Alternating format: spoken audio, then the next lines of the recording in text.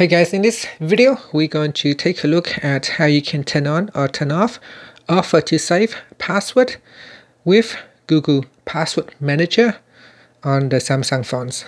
First, we're going to go back to the home screen by tapping on the home button at the bottom of the screen. From the home screen, swipe down at the top and tap on the settings icon.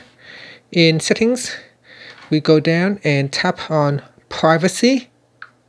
In the privacy screen, swipe up to go down and tap on autofill service from Google. In here, tap on passwords. Now in password, make sure that you are at the password manager screen and then tap on the settings icon. In here, tap on offer to save password. So tap on that to switch it off or on. It said that offer to save password in Android and Chrome, Google Chrome. And that's it. That's how you can turn it on or off. And finally, tap on the home button to go back to the home screen. Thank you for watching this video. Please subscribe to my channel for more videos.